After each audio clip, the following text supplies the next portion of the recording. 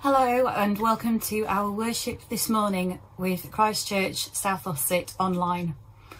We're so glad that you've joined us for worship today, and if it's your first time sharing worship with us, then welcome. If you've been worshipping with us for a number of weeks now, it's really good to have you back. Let's worship together. So let's confess our sins using the words of this confession.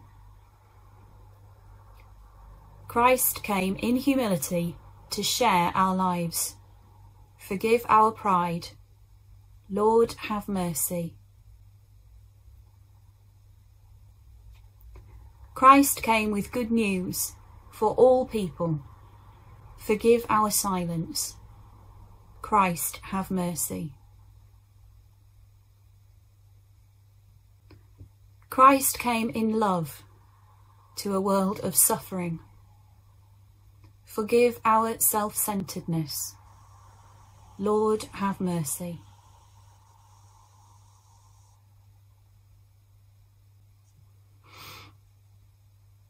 The Almighty and merciful Lord grant us pardon and forgiveness for all our sins, time for amendment of life, and the grace and strength of the Holy Spirit. Amen. And we're going to worship together in song. Whether you choose to sing along or whether you choose to reflect on the words of this song, let's worship our Saviour together.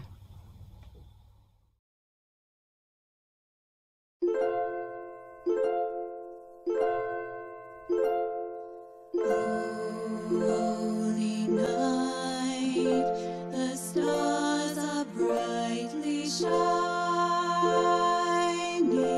it is the night of the dear Saviour's birth.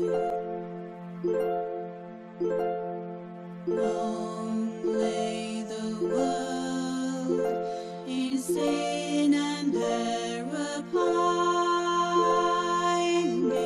till He appeared and the soul felt its worth. A thrill of hope, the weary world rejoices, for yonder breaks a new and glorious morn. Fall on your knees. Oh, hear the angel voices. Oh, night divine. Oh, night when Christ was born. Oh, night divine.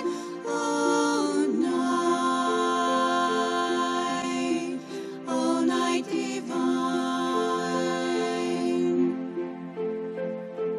Truly He taught us to love one another.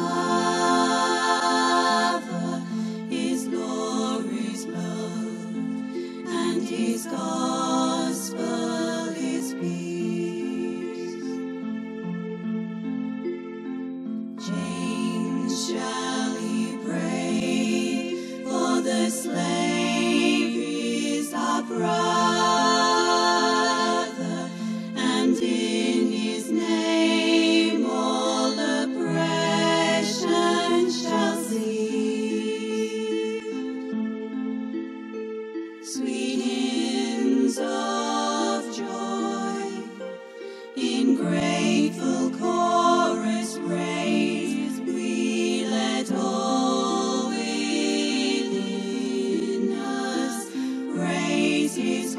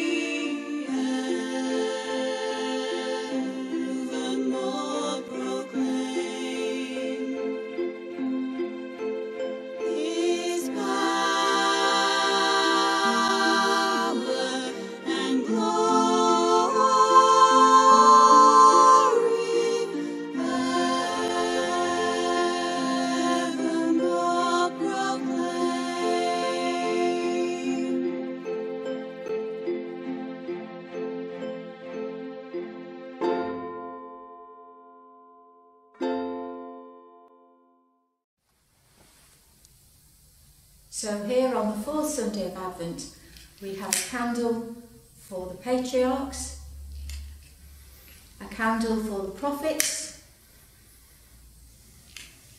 a candle for John the Baptist, and the candle we're lighting today represents Mary, whose faithful obedience when she was asked to do something important made it possible for the Son of God to be born one of us.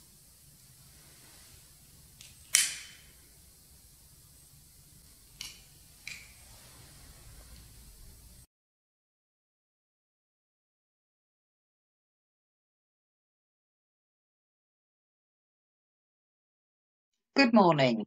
Today's reading comes from the Gospel of Luke, chapter 1, starting at verse 26.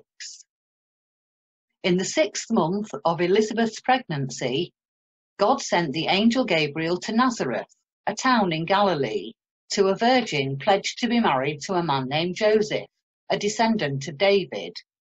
The virgin's name was Mary. The angel went to her and said, "Greetings, you who are highly favoured, the Lord is with you." Mary was greatly troubled at his words and wondered what kind of greeting this might be. But the angel said to her, "Do not be afraid, Mary. You have found favour with God. You will conceive and give birth to a son, and you are to call him Jesus. He will be great and will be called the Son of the Most High. The Lord God will give him the throne of his father David, and he will reign over Jacob's descendants forever. His kingdom will have no end." "How will this be?" Mary asked the angel, "since I am a virgin?" The angel answered, "The Holy Spirit will come on you, and the power of the Most High will overshadow you. So the Holy One to be born will be called the Son of God. Even Elizabeth, your relative, is going to have a child in her old age, and she who was said to be unable to conceive is in her 6th month.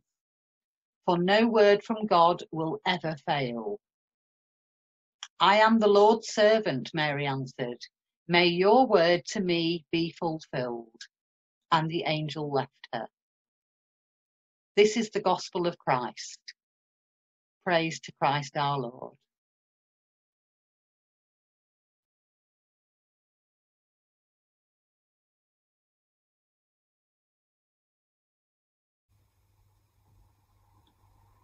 The phrase, "in the beginning," conjures up two possible endings for me. In the beginning, God created the world. Or, in the beginning was the Word. So, whichever way we look at it, our thoughts this week are directed before John the Baptist, before Gabriel visited Mary, in fact, before everything, when there was just God. And God was. Staying with beginnings, Advent is the beginning of the liturgical year in Western Christianity. And even though that makes sense, I'd never really considered the impact of that before. We renew at the beginning of the year, thinking ahead toward what is to come and reflecting on the year past, although perhaps in many respects there isn't much of 2020 we want to reflect on. Advent inspires both on a magnificent scale. Looking back means celebrating the coming of God's Messiah, a man who would buy us out of the stronghold of sin, coming as an utterly helpless baby, born in a place strange to his parents, in the indignity of an animal area. And thankfully very clean ones, if the Christmas cards are to be believed. What a celebration that should be. Emmanuel, God is with us. Looking forward means anticipating the coming of that same Messiah, this time to judge the people of the world and restore his kingdom. And his kingdom is not reserved for quiet solemnity, boredom and do-gooders, by the way. The heaven we are rescued for is about joy, awe celebration, love, and much, much more. Not only will there be no more sorrow or pain, there will also be no more deceit, bad news, struggle, anxiety, stress, exhaustion, pressure, despair, or evil. This is the world God truly desires for us. And we cannot have one of these without the other. We can't have the past without the future, and we can't have the future without the past. God created the world for us to be in a relationship with him. And that's not much of a relationship unless you can choose whether to be in it or not. So he gave us that choice. And being allowed to choose meant that darkness could be allowed in. And it was. Because of that darkness, whether a little or a huge amount, that Creator God became a man with the freedom to choose himself. Whether he would choose sin or righteousness, whether he would choose himself or the cross, whether he would choose our redemption or his escape. And every time he chose to bring us back to him, no matter what the cost. So we know that Advent starts our year journeying with Christ by looking back at the birth of a Saviour and by looking forward to the second coming, when we can be assured of our redemption because we have accepted our need of that child in a manger and what his life would mean. So let's quickly remind ourselves of the meaning of hope.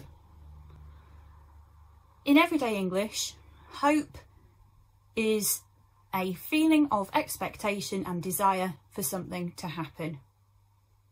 Wishful thinking, being optimistic, let's hope for the best. But in biblical terms, it shows certainty, the confident expectation of what God has promised. And the strength of the hope is God's faithfulness. So our Advent hope is a reflection of God's promised Messiah being born to Mary, coming into his world to redeem his children through the exchange of his life for ours, reflected each year, and indeed every day of every year, through the mirror of Advent, so that we can also look forward and see his return and rest our hope on him and in him. In the beginning, God was.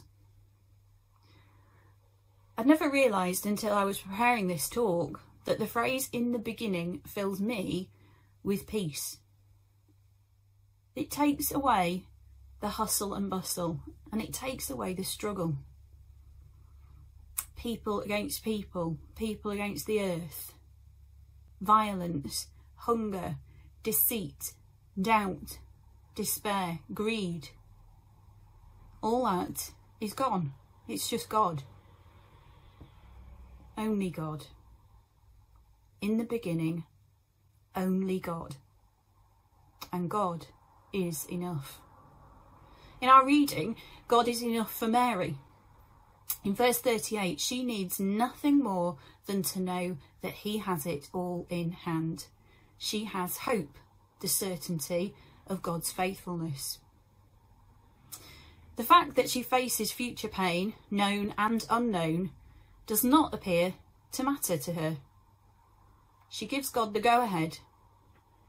Her act of free will is to make God Lord of her life, her future. But we have other beginnings here.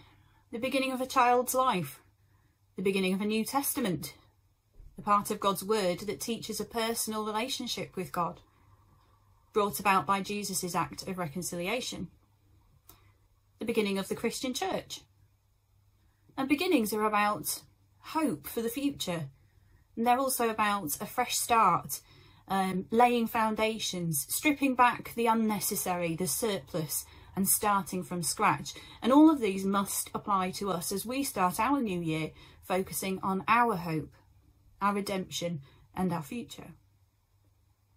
And let's also think about John chapter 1 verse 1. I mentioned it earlier. In the beginning was the Word, and the Word was with God, and the Word was God. That Word became flesh. That Word is our hope. That Word is our Advent. He is everything, and he made himself nothing, a servant king. But the promises in verse 32 and 33 of our reading, he will be great and will be called Son of the Most High. The Lord God will give him the throne of his father David, and he will reign over Jacob's descendants forever. His kingdom will never end. And hope is the confident expectation of what God has promised. He will be great, incontestably great. He will be called Son of the Most High, the same nature as the Father. He is himself God over all. God will give him David's throne, and she was of the house of David. And he will bring forth an heir to that throne, not from man, but God will give him the right to rule. He will reign forever. His kingdom will be spiritual and unshakable. Do we hold that hope? Not wishful thinking, but a confident expectation. Do you? This is the last Sunday in Advent 2020. And so we may perhaps find ourselves prepared to celebrate the birth of Emmanuel, knowing the purpose of his life and his purpose for our lives, and preparing for a second arrival of Emmanuel, our hope for tomorrow, and for a kingdom that has no end.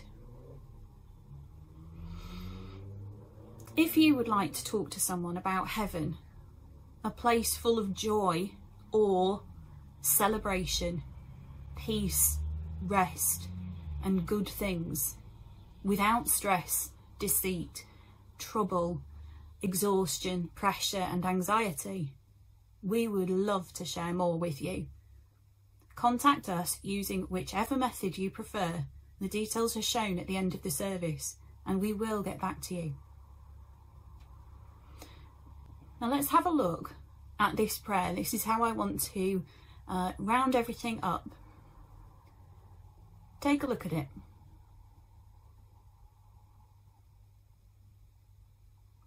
Have a read through.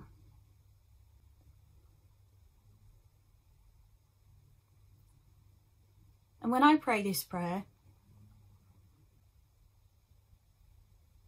I invite you to say it along with me.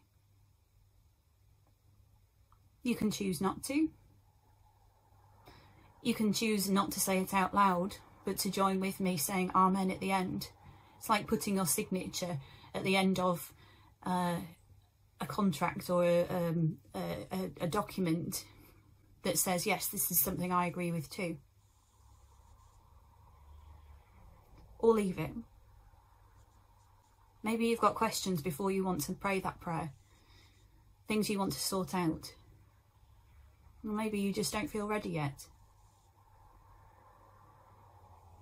Let's take a moment to pray together.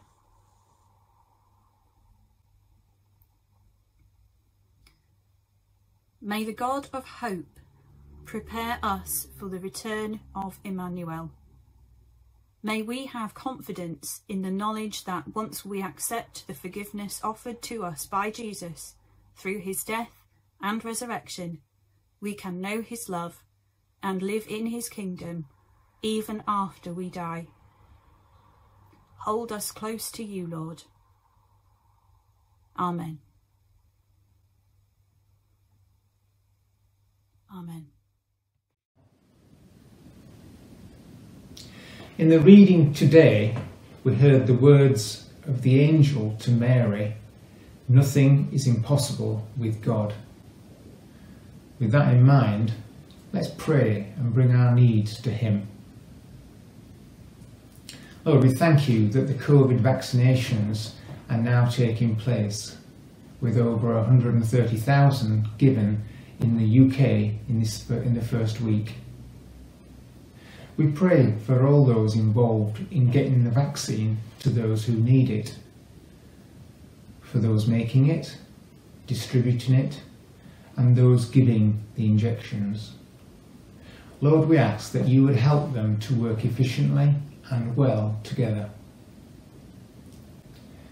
We also pray for those of us waiting for the vaccine, both in this country and around the world. Lord, help us to keep our hope and trust in you. Lord, we're frustrated that the Brexit deal has not yet been agreed, and we continue to pray for all those involved in the negotiations that you would help them to find a way forward and avoid major disruption. We particularly pray for businesses trying to plan for the year ahead, that you would guide them. And Lord, as we light candles at this time of year, help us to remember, among all the difficulties of life, that you said, "I am the light of the world." We particularly pray for that light to be seen by those who are unwell at this time. For David, our vicar, Mike, Rod, Bridget, Elizabeth, and all those others known to us by name. At this time of Advent, we thank you that you can do what is seemingly impossible. So, Lord, we bring all these prayers to you in Jesus' name. Amen.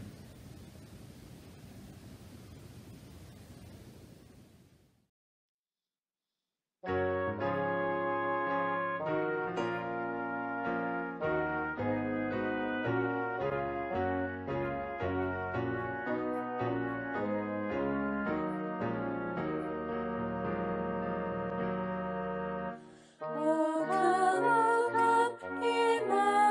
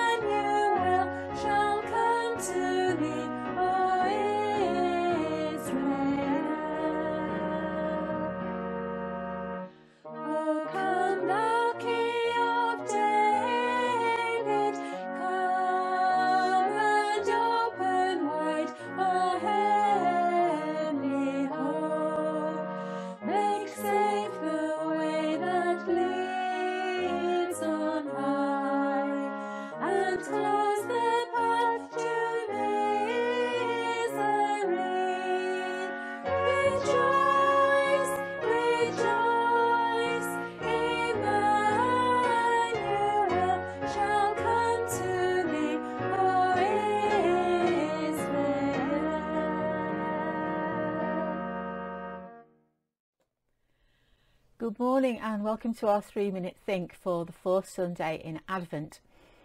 Some of you might remember that a few years ago on a messy Advent Sunday we made one of these. I hope you can see that clearly enough. It was an Advent wreath about 1 metre across, I think, and in the sections there you can see the patriarchs, the prophets, John the Baptist and Mary, who we're thinking about today, and then Jesus at the top. And everybody made little ones out of paper plates with lots of that green crinkly tissue paper, and it all got very messy. But thinking about those 4 people or groups of people that we have the tradition of remembering during Advent, that's not what everybody does. Some churches have different traditions, and in some churches they have the tradition of letting the 4 candles represent love, joy, peace and hope. So what I thought we would do today is make ourselves an Advent candle that helps us to remember those 4 things. So here's what you need first of all.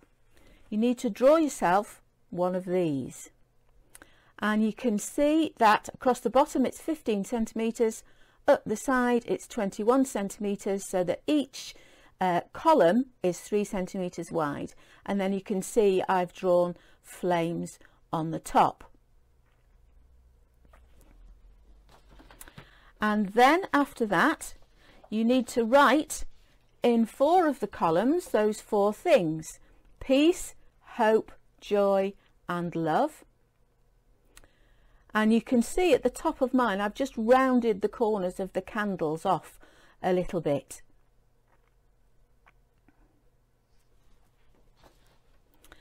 And then you need to colour it in so it looks like this, and cut it out, and you can see the tops of my candles are a little bit rounded, and I've coloured the flames in.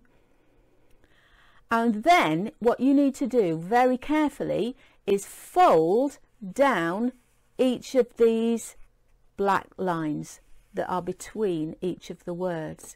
The easiest way to do it is to score very gently with a craft knife down each of those. But if you're careful and haven't got one of those, you can fold them just as well. So then it will fold round and become a candle. And what you do is, on the back of one end you put some glue. I've got double-sided sellotape here, which is the best invention for crafters ever, and then fold it round and stick it down,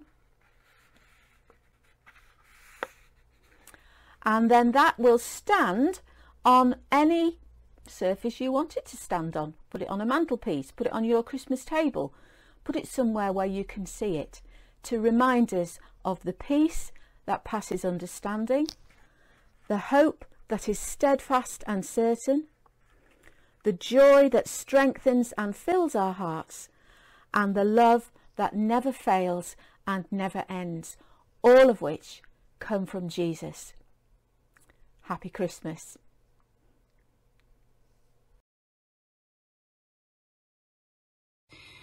One notice from me is that today we are going to be sharing in Wakefield Cathedral's carol service online. So if you would like to find that on YouTube, you simply need to search for Wakefield Cathedral, and it's online this afternoon at 3:30 p.m, I believe.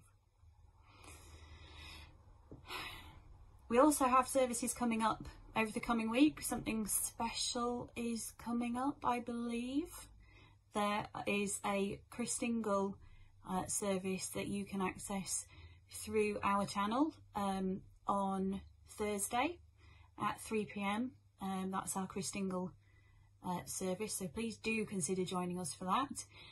And we also have service in church on Christmas Day at 10 a.m, which will be a communion service. Please book if you want to join us for that, using contact details for the parish office, and then you are also invited to join us online for our online Christmas morning worship, which you can access in the morning, the afternoon, the evening, whenever you would like to. So it's going to be really good to share services with you this week and to celebrate the coming of our Saviour Emmanuel.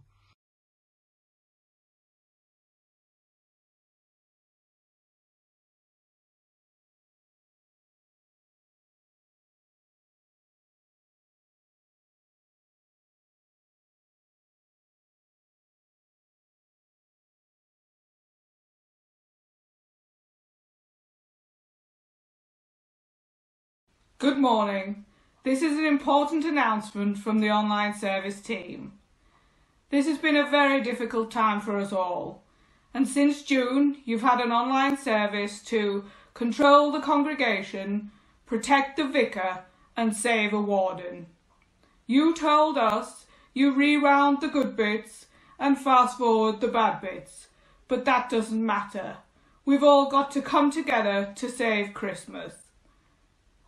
And together we can succeed. Now we ask that you keep watching the online service, have a happy Christmas, and fa la la la la, la la la la. This is a Christmas message from the super professional online service team. Wishing you a Merry Christmas.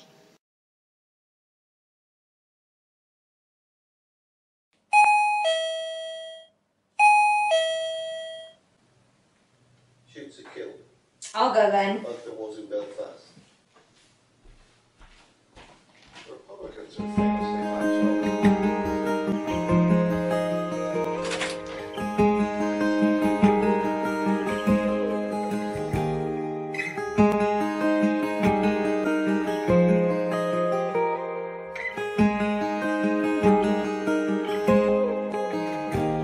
Oh, Christmas is merry, the day of delight. With leaf and red berry, the holly is bright. The sweet bells are ringing, the churches are gay, and young men are singing upon this birthday, upon this birthday.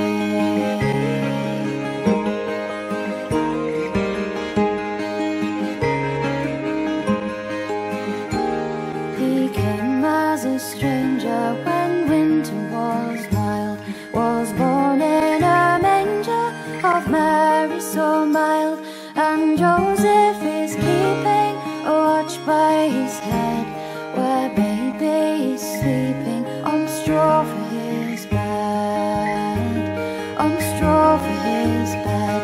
There sounds the glad story, the news of his birth, the song full of glory, of peace upon earth. They came to adore him, the shepherds and kings. They laid down before him the fair offerings, the fair offerings. Enough. That's enough.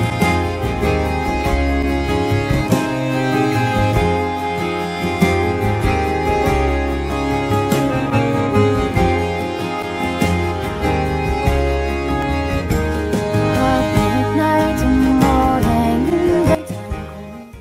Merry Christmas to you. Merry Christmas to you. We wish you a Merry Christmas and a Happy New Year too.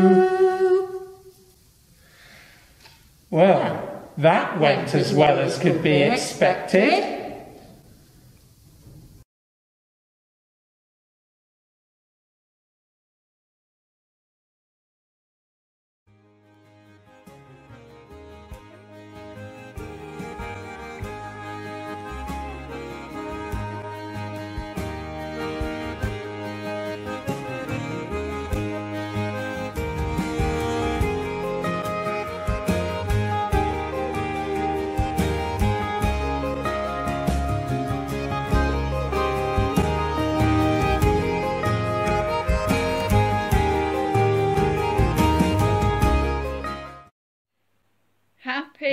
Christmas, Christchurch!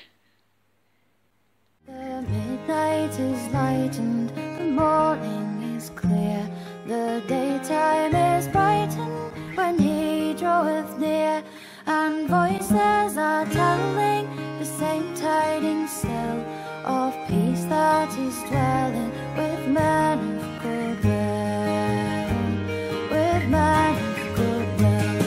Oh,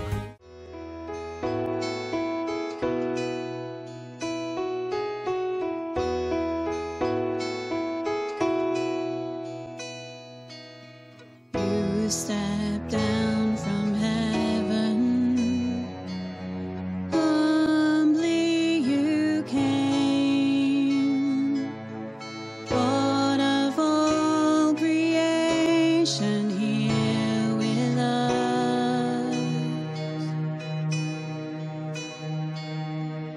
In a starlit manger,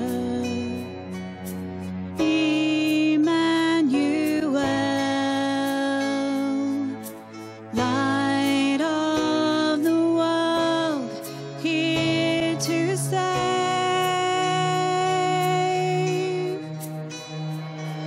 Adore, come let us adore. Oh, come let us adore Him, the Lord. Worship Christ the Lord. Let all that is within us adore.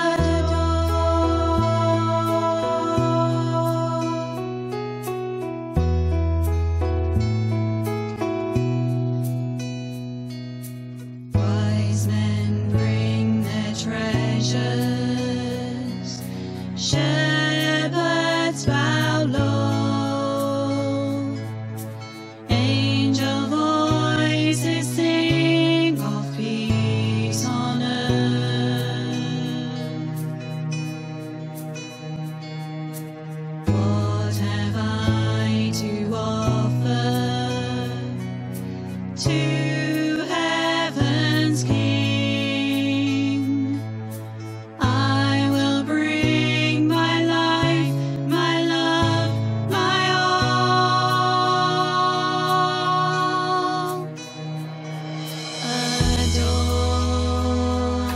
come let us adore. Oh, come let us adore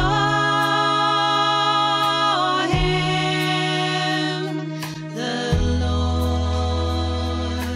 Worship Christ the Lord. Let all that is within us adore. Come let us adore. Oh, come let us adore Him, the Lord. Worship Christ the Lord. Let all that is within us adore.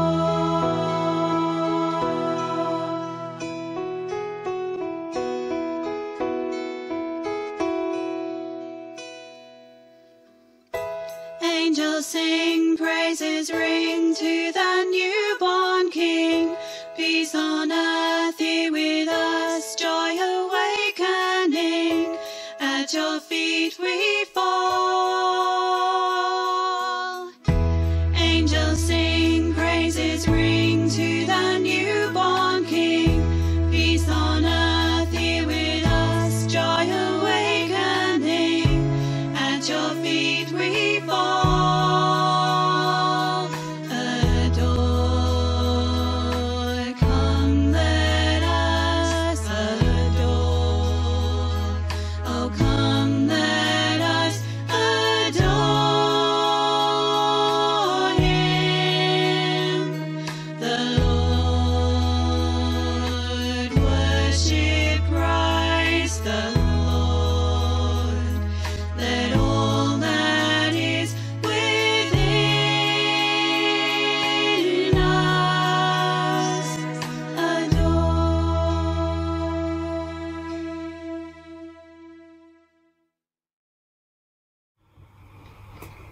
Thank you for being with us today, and we hope that you will join us again over the course of the coming week when there are celebrations aplenty.